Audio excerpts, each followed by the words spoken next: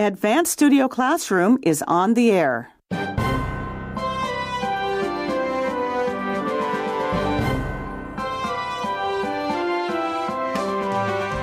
Let's go traveling.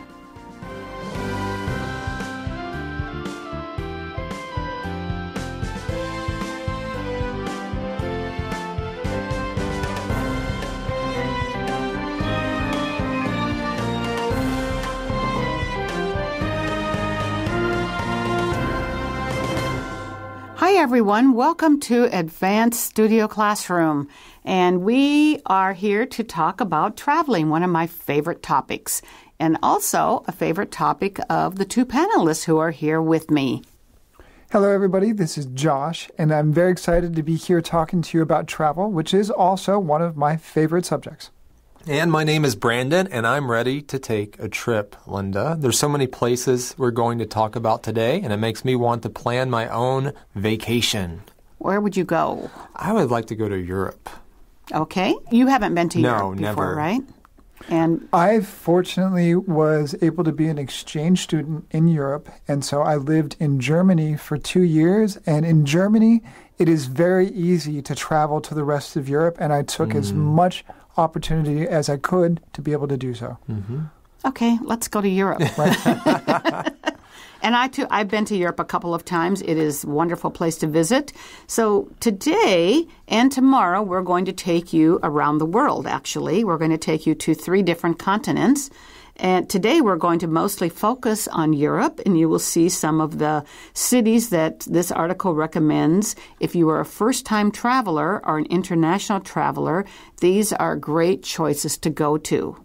And some of us have been to some of these places, and we can attest that they are. But I think no matter where you travel, it's fun. You know, there's always things to learn and see and do. But I think some places are definitely easier to go to if it's your first time overseas. Right. And that's why they're giving these recommendations, and for a lot of different reasons. Mm-hmm. Yes, because some places would be particularly difficult. But so if you're just starting out going overseas, these may be some places you could check out. Right. Well, let's open our magazines to page 26 and or find it on your digital device. We're going to do a couple of different readings here. So we are going to start in the left-hand column on page 26 of your magazine and read down through the middle of the second column.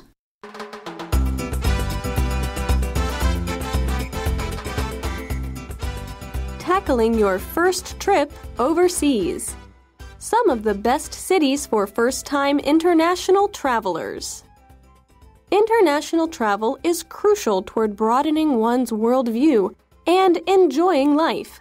Understandably, though, if you've never traveled abroad, it can be a bit daunting. To help you out, we've compiled a list of the 10 best places to get your feet wet when it comes to cultural, immersive international travel.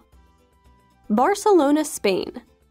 Barcelona is one of the most tourist-friendly cities in the world, and it's home to ancient neighborhoods like Barri Gòtic and El Born, which date back to the 13th century.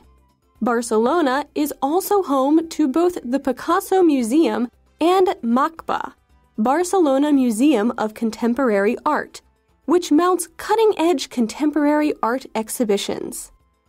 With a dizzying array of indie boutiques and designer stores, plus a food scene that covers everything from traditional tapas to Michelin star dining, there's never a lack of things to do.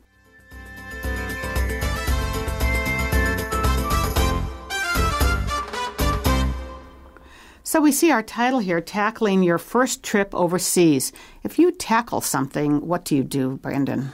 Well, that means you go for it. You tackle your first trip. You're actually going to go on your first trip and go through that. And also, tackling is something we use in a U.S. sport, American football. You tackle a player, right, and you bring them down. So you're accomplishing something. Right. And another way we could talk about tackling sometimes is we'll say you can tackle a problem, right? So you have a problem and you tackle it and figure out what the solution is going to be. And I think that's one of the reasons they use it in the title here, because it says here that some of the best cities for first-time international travelers.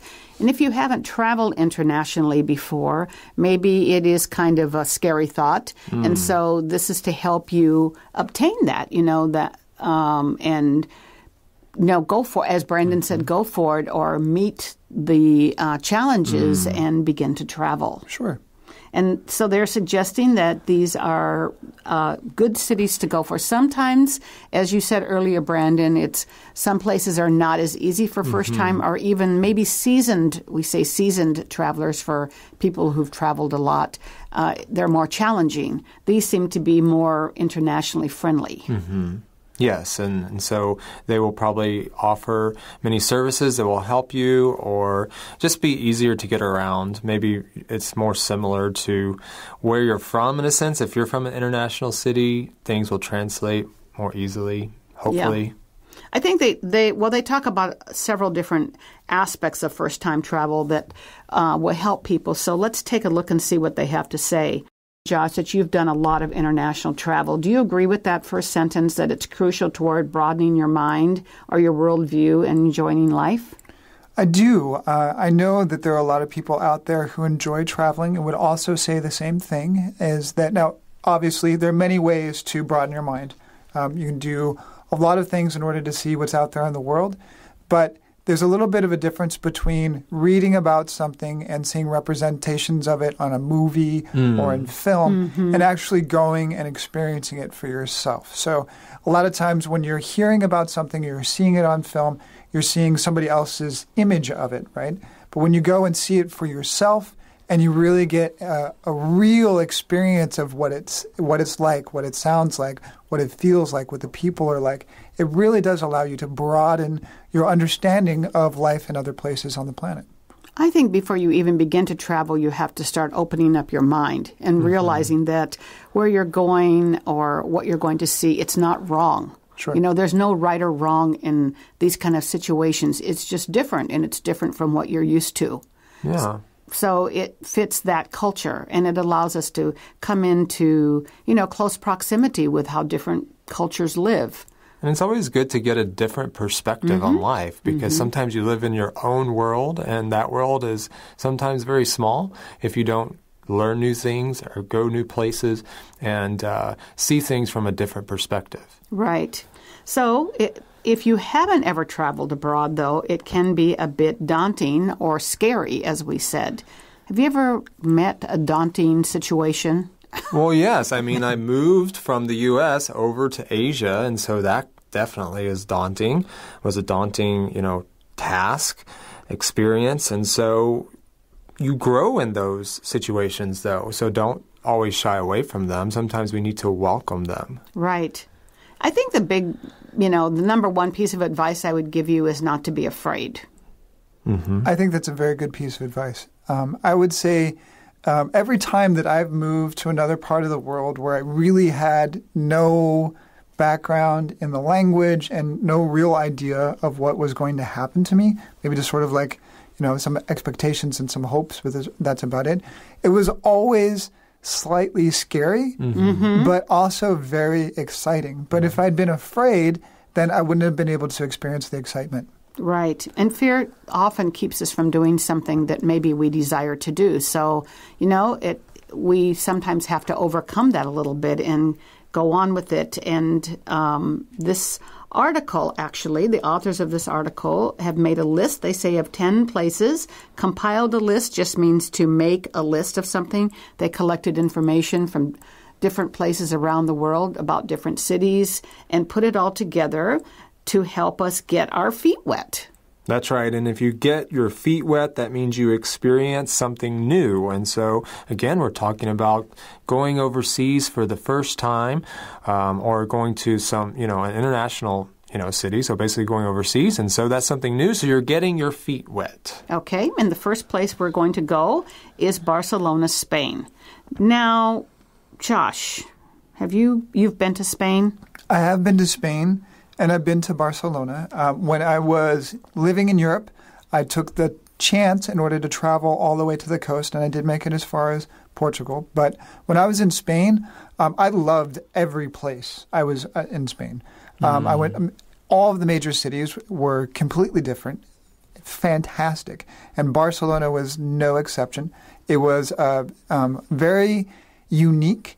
It had a lot of people from different areas, so it felt very international, and I thought it was a great place to visit.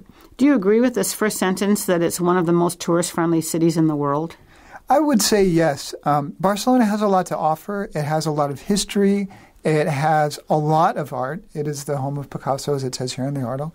And people are really very genuinely happy to share what they have there with people from around the world. Oh, that's great. That's the kind of atmosphere that you want when you're taking a trip and, maybe you're a little nervous about being in a different culture. So it's good to know that there are welcoming cities. It's true. Mm-hmm.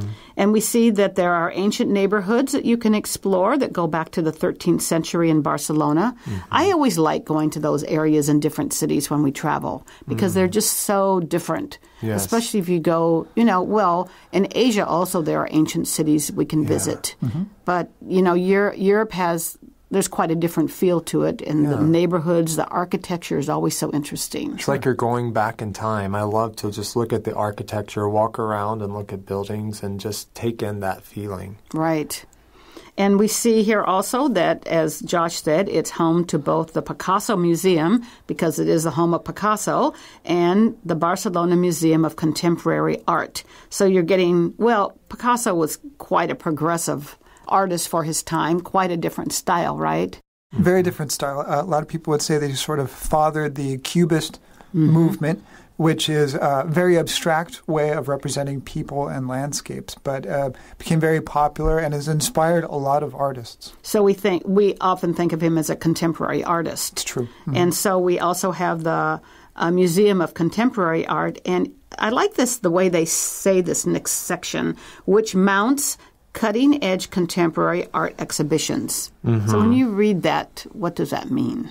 Well, first of all, that word mount, you think of mounting something on the wall, usually a picture or something, and we are talking about here an art museum, so they're using that word maybe kind of playfully or ironically. So they're mounting cutting-edge contemporary art exhibitions.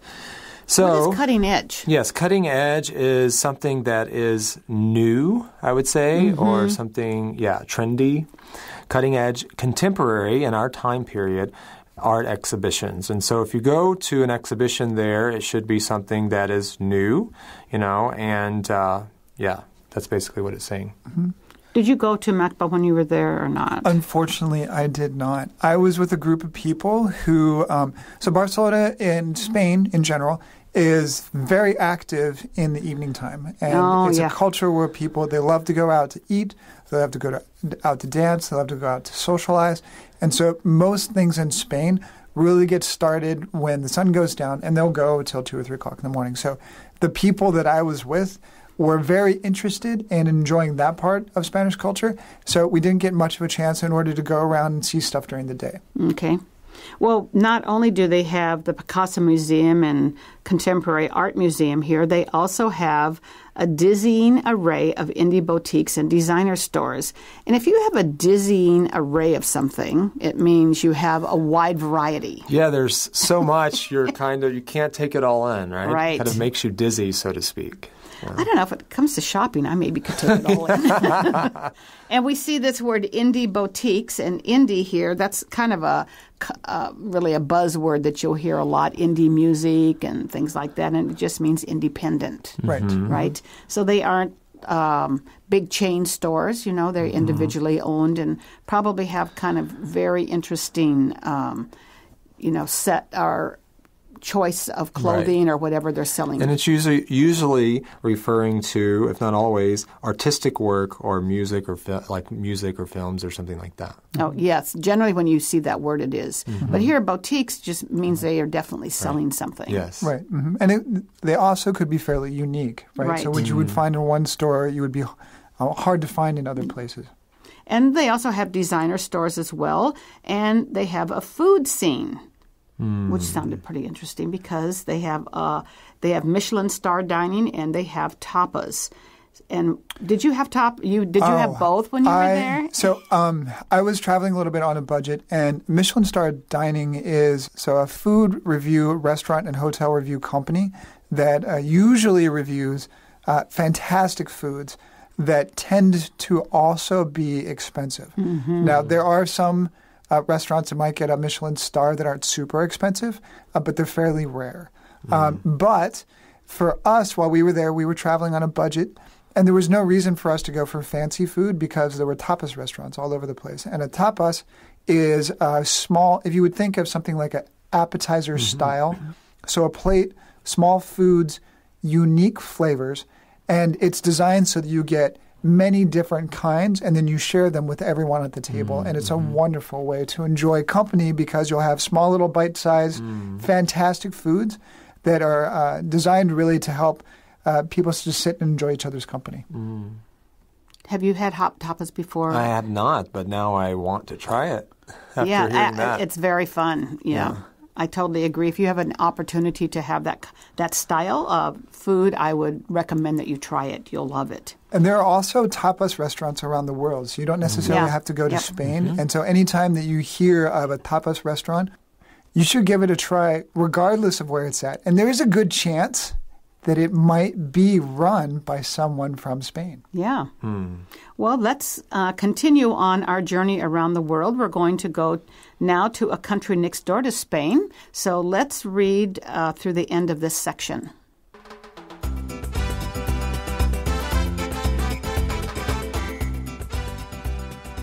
Lisbon, Portugal. Lisbon is currently one of the most popular cities for travelers to Europe. And with good reason. The city has an infectiously laid-back way of life that leaves most travelers green with envy. Packed tightly over 7 steep hills, nearly all of the streets in Lisbon are lined with Portugal's iconic cobblestones. There are buzzing plazas, pastry shops, outdoor markets, and a stunning riverfront that's made for a romantic stroll. The easy-on-the-wallet cost of hotel rooms, food, and drinks only sweeten the deal. And plenty of the people you meet will speak at least some English. Copenhagen, Denmark. Thankfully, the people of Copenhagen supplement their Danish with near fluency in English. The city's cuisine is the stuff of legend. You can start your day with the morgenmad, a series of tiny, delicious plates, and follow it up with smørrebrød, open-faced sandwiches for lunch. Burning off those calories by strolling the eminently walkable streets is a first-time traveler's delight as well. Navan is the oft-photographed canal lined with brightly colored houses and sidewalk cafes.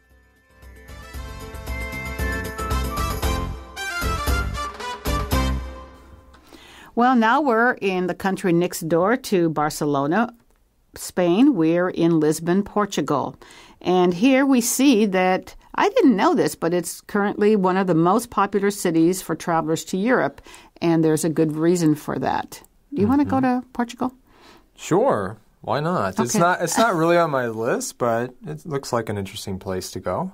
Well, what does it say? What is the good reason for it being so popular, Brandon? It's laid back, infectiously laid back. That means when you go there, maybe you will be laid back as well. It will infect you. Right. And it's a way of life, right? That's a way of life. So it's more than just a way that people enjoy. It's really the entire culture takes on this sort of laid back feel. And really, when I was there, I was infected.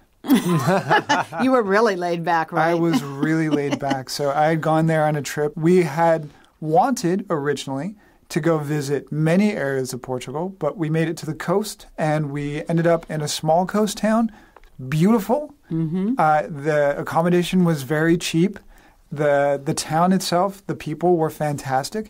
We ended up just not going anywhere else because we enjoyed ourselves so much there. So that is definitely the laid-back way of life. Exactly. And it says it leaves most travelers green with envy.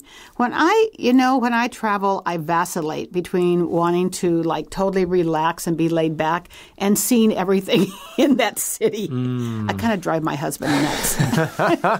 Because I'm like, I'm so afraid I'm going to miss something really cool. Right. But then I'm like, oh, yeah, we should relax a little bit. A balance is good, right? Yeah, it's sometimes hard when when there's so much to see and do, but I think you can see and do it in a laid-back style. And here it says it leaves most travelers green with envy. Yeah, so when they're there, they see people so laid back and they feel, oh, I want to be like that too. I want to be like this all the time maybe. And so they're very envious of these people. Unless you're Josh and you just become like them. Exactly. Okay, well, we see that Lisbon is built over 7 steep hills, so you're like walking uphill a lot if Good you're exercise. going to be walking around. Yes, and they are made of or lined with Portugal's iconic cobblestones. So cobblestone, when we talk about cobblestone streets, boy, that really makes you feel like you're in days gone by. Yes. It's true. Yeah, so cobblestones are a way, like a cobble is actually a specific size of stone, but they're not uniform. They're smooth and they're round-ish, but they have been used in the past in order to pave lots of areas, and of course are still around today. They're very uneven and sometimes they're a little bit difficult to walk on when they're wet, but it definitely does remind you that you're in a place that has a long history. Right. And if something is iconic, it means it's what? Well, when you see it, it brings an image to mind because you've seen it so much. So when I think of cobblestone, for example, you think of that old style street or whatever. And so it immediately is something that you know. Right. And I think to go along with the cobblestone streets also, it means that the surrounding buildings also must be older because you're not going to build, a brand new apartment building, say, on a cobblestone street. That's true. Because it wouldn't go together Right. also. You can be in this entire atmosphere of history. Yeah. But it also says that there are buzzing plazas and lots of other things. What does it really suggest that we do when we're in Lisbon, Josh? Well, it suggests that you go out and enjoy the outdoor markets and the street food. Okay. And they also have pastry shops and a riverfront. So there's a river that goes through Lisbon that you can take a romantic stroll along if you would like to. And buzzing plazas, that just means they're quite busy. Yes. So it sounds like fun. It does. I want to go after reading this. Yes, let's do it. And also, it's not expensive. The way they phrase it here is quite interesting, the easy on the wallet cost. Right. So that means it's not very expensive. The hotel rooms are reasonable, I guess. And also the food and drinks, not too bad, pretty inexpensive. And so it sweetens the deal. Or I guess it's saying really the rooms are cheap, but the food and drinks add to the experience. It sweetens the deal. Right, I don't know what the cost of the food is there. It might be expensive to you. It might be inexpensive. I don't know. Where I was at, I really felt like everything was very reasonably priced. And if you use this phrase to sweeten the deal, it just means that you're getting a good deal on the hotels. And so to even make it better, is the food and the drink here. Sometimes we say sweeten the pot, the same idea, add to something to make you want to do something. Right. So if I want to sell you something, I can add something else to it to make you want it even more to sweeten the deal or the pot. And also, it says that a lot of people there speak some English, so you can practice your English while you're there. Yeah. And, you'll kill 2 birds with 1 stone. You'll travel and practice English. Well, now we're going to travel to another part of Europe. We're going up to Copenhagen, Denmark. Have either one of you been here? I have been to Copenhagen. It's a beautiful place. Anybody who is interested should go. Can you say something more? It's really difficult to say about Copenhagen because there's so many things going on there. Danish people are very friendly. They are very, very, very open to foreigners. The waterfront, the building, the people, the food feels very unique. And there's there's nothing you can do in Copenhagen that's not going to be interesting. Oh, well, okay, another place. I haven't been to Copenhagen. I would like to go there. And for one reason is their city's cuisine is the stuff of legend. Did you like the food? I love the food. They're really big on small pieces of fantastic breads covered with like a unique cheese or tasty meat. So it's or something like a savory jam. It's a whole wide array, and they're very tasty. Once again, also bite-sized, but they also have bigger meals as well. Okay, so stuff of legend means it's very famous and talked about.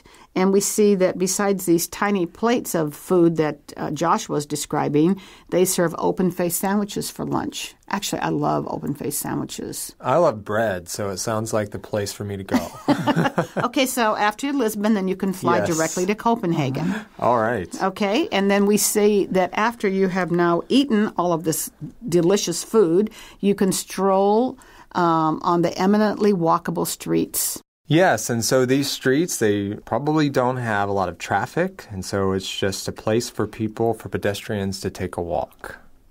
Yeah, and they also do a lot of bicycling in Denmark, and so it's very friendly for people who are not in cars or motorcycles to be able to get around.